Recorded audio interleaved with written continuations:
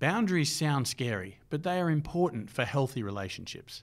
Say you've just quit using substances. You're determined to stay on track, but a mate reminds you that last payday they shouted you a gram or two. They insist that you go to your contact and pick up the goods yourself like they did. Putting yourself in a situation where you are handling substances firsthand sounds like a difficult situation for you to stay on track with your goals. Practice firm and good boundaries by stating that you are happy to pay them back for what you had used, but you'd rather not be in proximity to substances. Open and honest communication is best for any kind of relationship.